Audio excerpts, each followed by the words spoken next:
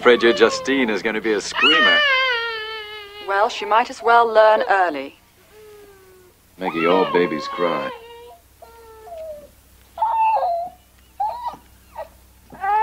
Yes.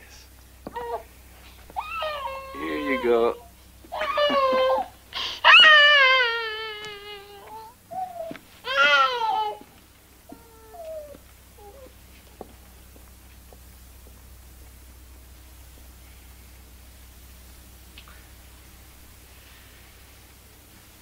I must go soon. I expected that. It's funny how you always show up for life's great crises and then just melt away like the Holy Ghost. I'm sorry you're not happier about the baby.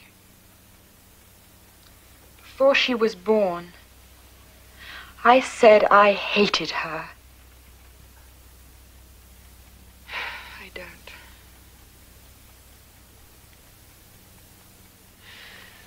What I wouldn't give if she were yours instead of Luke's. Maggie. Oh, Ralph.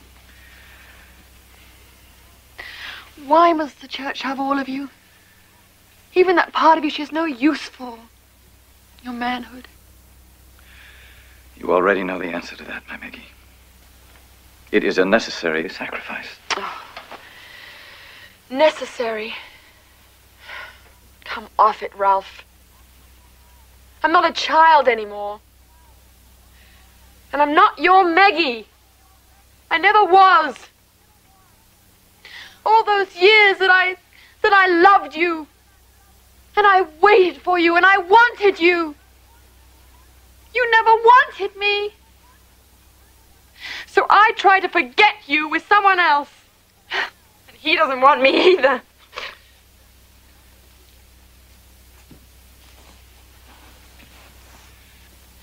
You think you're no ordinary man.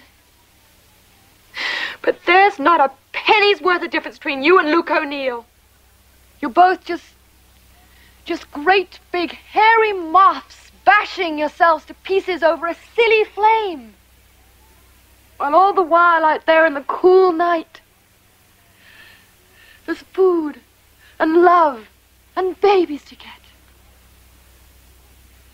Oh, do you see it? Do you want it? No. And so it's back after the flame again, until it kills you.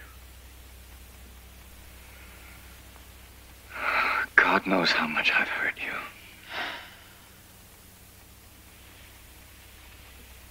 But I do love you.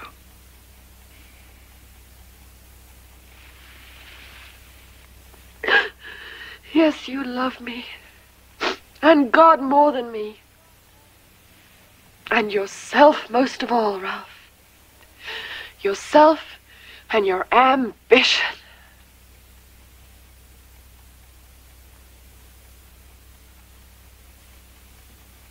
Maggie, this is very hard, I know.